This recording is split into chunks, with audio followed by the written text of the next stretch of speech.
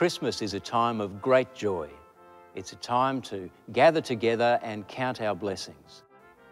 For Christians like me, it's a time of worship, a time to praise God, who promises peace and justice for all people and fulfills that promise with the gift of Jesus Christ.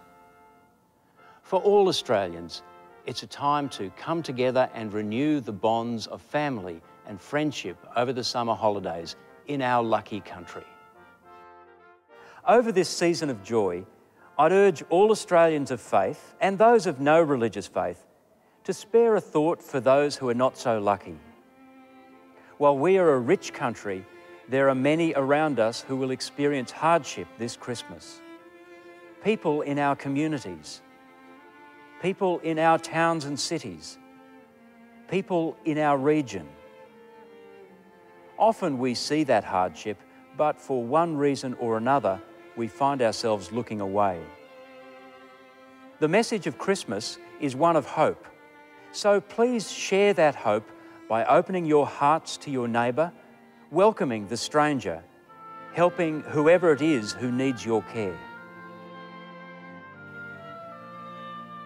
This year, the Uniting Church has marked the 100th year of the Australian Inland Mission, founded by the Reverend John Flynn and continued in the work of Frontier Services. Flynn's dream was to provide a mantle of safety over the outback. His life and legacy is a testament to what can be achieved through faith, vision and compassion. While we celebrate lives which were lived so generously, they're not just a thing of the past. We can have vision and compassion on that same grand scale today in our own endeavours. God calls us to envision and work for better lives for the most vulnerable and for a world reconciled. As you and your loved ones celebrate Christmas this year and reflect on the year just past, I encourage you to open your hearts and minds.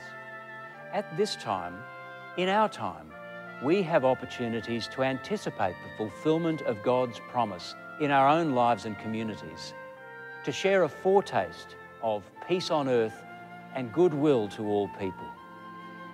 On behalf of the Uniting Church, I wish all Australians a safe, happy and blessed Christmas.